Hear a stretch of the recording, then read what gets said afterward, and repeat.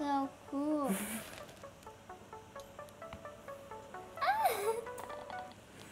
Immersive virtual reality can be really challenging for our brain. We have this very rich visual feedback that the brain has to integrate with our other senses. The sense of balance, the sense of whether we're moving or not, the sense of how our body is located in space. And up to now, nobody really asked how this affects children.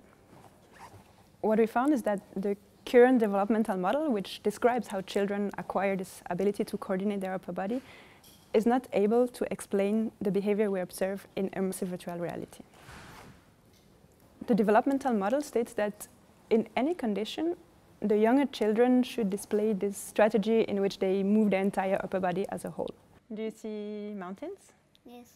Okay, and the lake? Instead, what we observed is that in the case in which they were controlling with their torso, the younger children would decouple their head and their trunk, as if they were trying to control the game with their head. This is not predicted by the model, and it's not something that has been observed before in conditions outside of the virtual world. Okay, you see the line, it's above you. We designed an experiment in immersive virtual reality. In one of the games the children were asked to play, the scenario is that they're sitting on the back of an eagle, which is flying through a landscape, and there are little golden coins in this landscape that they have to catch. But they have to tell the eagle where to go to catch these coins. And they would do this in two different ways. One is with their head. They would move their head to the right, to the left, up and down to make the eagle do this movement.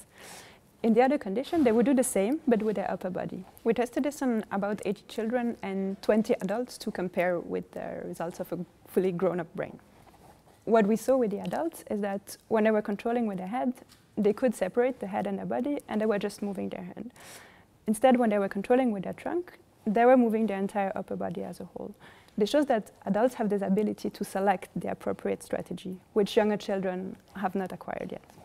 Our results first show that the current developmental model is incomplete because it cannot account for this condition. So we need to revise this model.